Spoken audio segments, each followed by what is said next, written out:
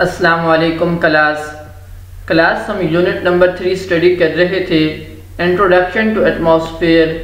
Students, जब हमने introduction to atmosphere पढ़ा तो उसमें हमने देखा कि atmosphere is composed of 3 basic elements. First one is regular gases, second one is variable gases, third one is pollutants. Students, हमने रेगुलर गैसेस में नाइट्रोजन एंड ऑक्सीजन को स्टडी किया और उसकी इंपॉर्टेंस को भी पढ़ा। देन हमने वेरिएबल गैसेस स्टडी की, उसमें कार्बन डाइऑक्साइड, देन ओजोन को स्टडी किया।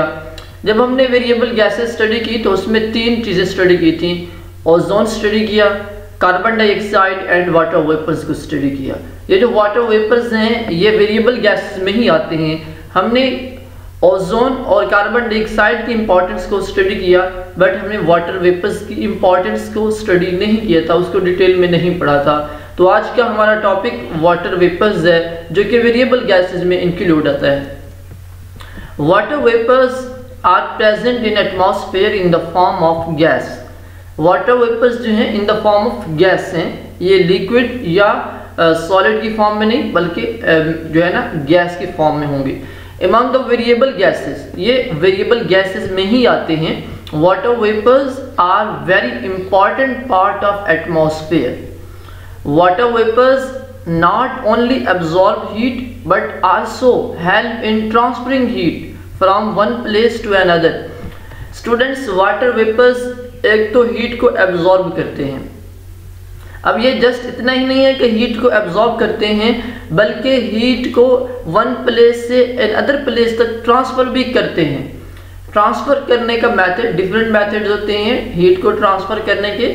स्टूडेंट्स, आप क्लास 9 में चैप्टर नंबर 9 में जाके पढ़ेंगे इंशाल्लाह। उसमें कंप्लीट चैप्टर है ट्रांसफ़र ऑफ हीट का, तो उसमें डिफरेंट मेथड 3 मेथड्स पढ़ेंगे आप। कंडक्शन है, कन्वेक्शन है, रेडिएशन है। तो ये जो मेथड जिसमें वाटर वेपर से हीट ट्रांसफर होती है एक जगह से दूसरी जगह, इस मेथड को कन्वेक्शन बोला जाता है। तो ये आप बाद में स्टडी करेंगे इंशाल्लाह। If water vapours are not present in atmosphere there will be no cloud and rain. अगर वाटर वेपर्स एटमॉस्फेयर में ना हो तो ना तो क्लाउड बनेंगे और ना ही फिर रेन होगी। तो ये जो वाटर वेपर्स हैं इसकी इंपॉर्टेंस है। रेन का होना, क्लाउड का बनना, ये वाटर वेपर्स की एक इंपॉर्टेंस है, ड्यू टू वाटर वेपर्स ही है। The system of life depends on water vapours. जिस तरह हमारी लाइफ जो है ऑक्सीजन पे, नाइट्रोजन पे, कार्बन डाइऑक्साइड पे डिपेंड करती है, इसी तरह हमारी लाइफ जो है वो वाटर वेपर्स पे भी डिपेंड करती है।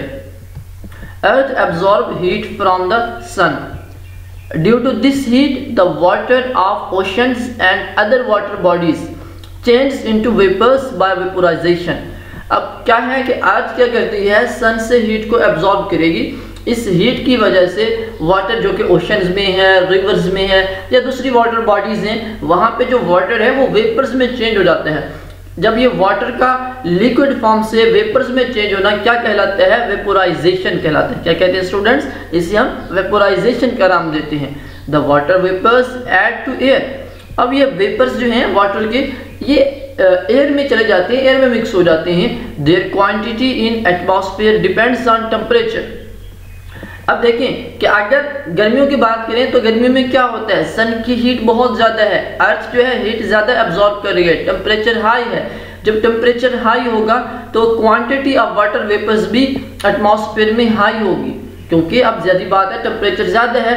वाटर बॉडीज़ जो हैं जैसे कि ओशंस हैं, रिवर्स हैं, वहाँ से वेपर्स ज़्यादा बनेंगे। जब वेपर्स ज़्यादा बनेंगे तो जो है वाटर वेपर्स एटमॉस्फेयर में भी ज़्यादा होंगे। तो हम स्टडी कर रहे थे, if temperature is high the quantity of water vapors will also be high in atmosphere due to presence in atmosphere.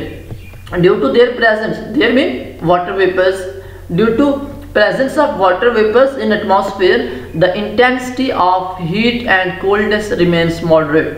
जो इंटेंसिटी है, इतनी हीट या कोल्डनेस दोनों की, ये मॉडरेट रहती है। क्योंकि स्टूडेंट्स देखें, ना तो ज़्यादा सर्दी होगी ना ही ज़्यादा गर्मी होगी। ये किसकी वजह से होता है? ड्यू टू वाटर वेपर्स होता है। अगर वाटर वेपर्स ना हो तो बहुत ज़्यादा गर्मी भी हो सकती है और शदीद सर्दी भी हो सकती है। तो सिस्टम का जो हमारा जब टेम्परेचर है उसका मॉडरेट रहना वाटर वेपर्स पे डिपेंड करता है। तो this is our topic which is the importance of water vapours.